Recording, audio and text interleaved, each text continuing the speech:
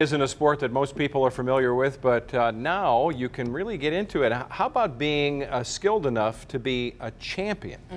Right here in Metro Detroit, there's a teen fencing champ who has her eyes set on Olympic gold in 2020. Am I doing that right? You killed my brother. I caught up with Mycha Slade and got a hands-on lesson to see how she's taking a slice out of the competition. You guys are going to... Mycha, how did you get into fencing and choose this as a sport? So I started fencing when I was about 8 years old. My dad seen an article in the Grosse Pointe newspaper at the neighborhood club, and they were offering basic fencing practice or lessons. And he took me there, and before I hated the sport. Like, I did not like it at all because like getting poked is uncomfortable. And then I seen great success because in my first tournament, I placed 3rd place. Wow, the very first time you ever did any tournament. So you have a natural talent for this then. Yeah. Okay. He's seen it in me before I could see it in myself. So you're going to also teach me a little bit of how to do all this stuff too, right? Please go easy on me. Okay. Because I don't like to get poked either. Right. You can try this one. Maybe. Okay.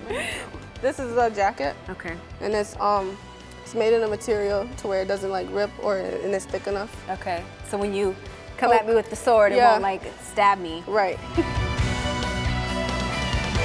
don't have to be stiff. Just loosen up.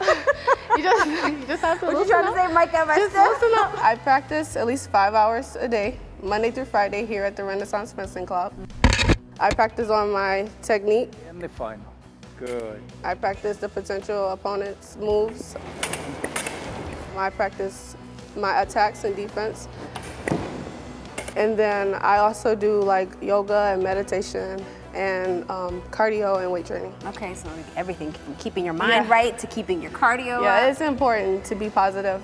So arm first and then look. Ready? Okay. I like that it brings out the inner me. Like, I get to dance gracefully up and down the fencing strip.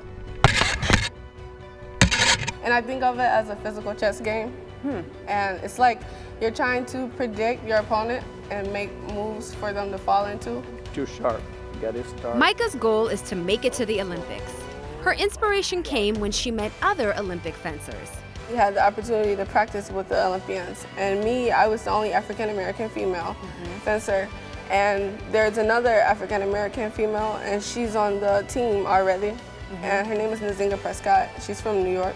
And she really inspired me, and I feel like she opened a lot of doors for me. Mycha has her sights set on the 2020 Olympics and wants to inspire others to get into the sport. This is not the normal sport that you see a lot of African Americans represented in, right? Yeah. So that's what you want to do. You want to open doors so they can see that there are other possibilities, right? Yes. Okay. Awesome. Yeah, she was such a nice young lady. Yeah. Mild-mannered, but boy, when she gets out there with that sword. So she qualified for the Olympics. For 2016, yeah, but it didn't work out. She is the top of her game. This girl is definitely going places, and we're going to be keeping an eye on Mycha, her career, her Olympic quest, and we can't wait to see what happens in 2020. It's too bad that they couldn't raise the funds to get her. I mean, she's in her prime right now. I mean, competition ready. It's ready to go. Ready to go. It's hard to find a date. It's very intimidating. Can you imagine? So what do you do for a little hobby? Oh, I carry a sword, and just watch out. Next on